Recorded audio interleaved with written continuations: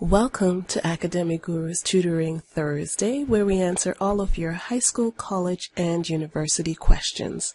If you would like your question to be featured on next week's Tutoring Thursday, please submit your questions to questions@academicgurusinc.com. Don't forget to subscribe so you can stay current with all of our new videos. Alright, this is going to be the part 2 of our original common math mistakes video. So in this video we'll take a look at some of the common math mistakes in intermediate algebra. So let's begin.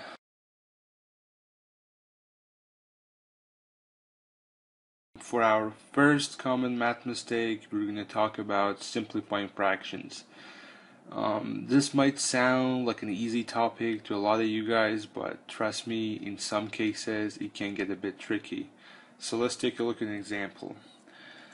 So we have a plus ax over a equals a plus x. So I might ask you guys, do you see anything wrong with the answer here? You guys can pause the video, try to figure out the problem yourself, and then you can resume. Alright, so in this problem we cannot simply divide out our a's because we have a plus sign here. The right way to actually solve this problem would be to write a over a. Have to kind of break our problem, and then ax times a. Now we can divide out our a's. So a divided by a is going to give us 1 for the denominator, and a divided by a is simply going to be 1. Okay, so we're going to have 1 plus x over 1 is simply going to be x. So this is the correct answer. Alright.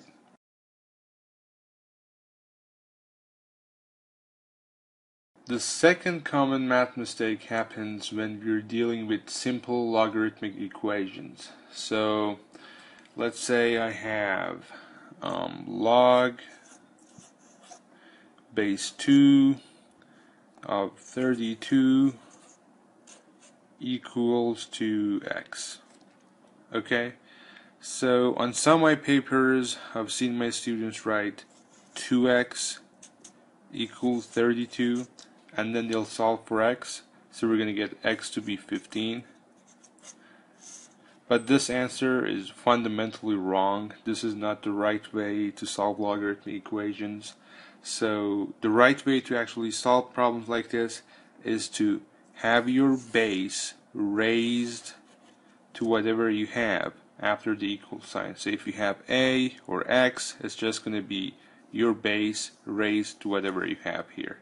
So in this case we have x, so we're simply going to have 2x equals 32, and then we have to kind of break 32, so 2 times 2 is going to give me 4, times 2 is going to give me 8, times 2 is going to give me 16, and times 2 is going to give me 32. And then I have to count my 2's, so I have 1, 2, 3, 4, 5, and then I'm going to have 5 as my final answer.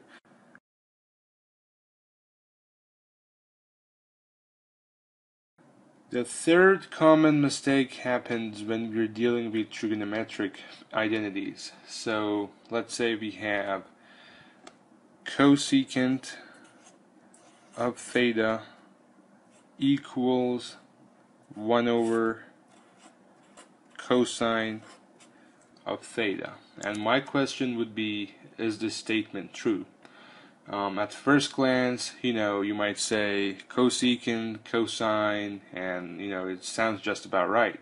But in reality, you're making a mistake. Cosecant is not equal to 1 over cosine. Cosecant is equal to 1 over sine theta. Okay? The only way to avoid making this mistake is just by remembering this identity. There's a long proof that kind of says y cosecant of theta is equal to 1 over sine of theta, but we're not going to get there.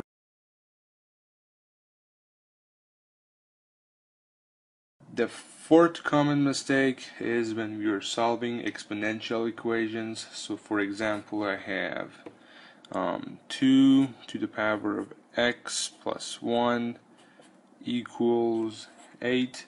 A lot of people just divide both sides by 2, so they get x plus 1 equals to 4, and they'll try to solve for x and they get the wrong answer, and that's essentially not the right way to solve problems like this. So we're going to cross this off. Let me rewrite the problem. So we have 2 to the power of x plus 1 equals 8. What we have to do here is to equalize our bases. So if I have a 2 here, I have to make sure that I somehow convert my 8 to be in the power of 2. So we could just say that 2 times 2 is 4, times 2 is 8. So 8 is essentially 2 raised to the power of 3. Okay? So instead of 8, we can write 2 to the power of x plus 1 equals 2 raised to the power of 3, or 2 cubed. And from here, we can just cancel out our bases, so we'll be left with x plus 1 equals 3. And then all we have to do, we need to solve for x. So x is 3 minus 1, we're going to get 2. Right? So some little mistakes, just try to avoid them.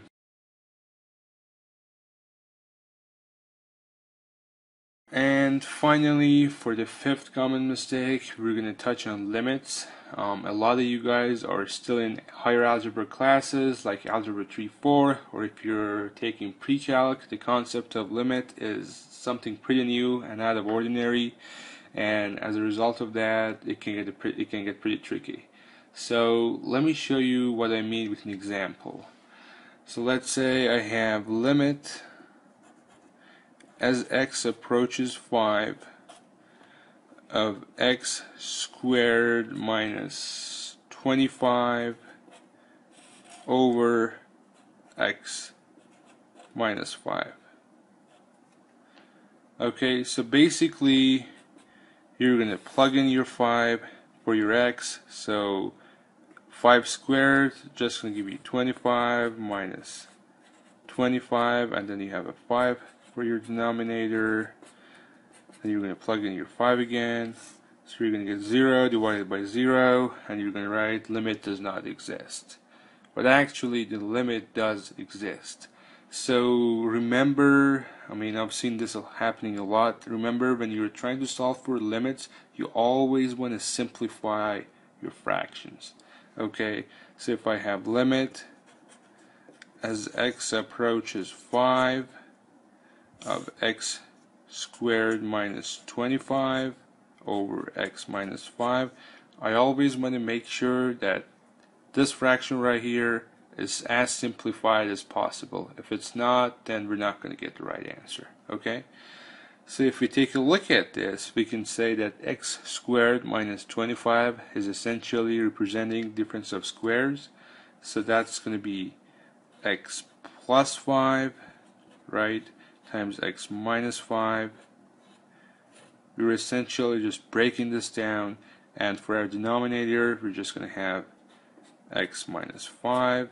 And then now we can divide out x minus 5s, so we'll be left with x plus 5, and our limit is approaching 5, our x is approaching 5, so we're simply going to plug in this 5, so 5 plus 5, 10, as our final answer.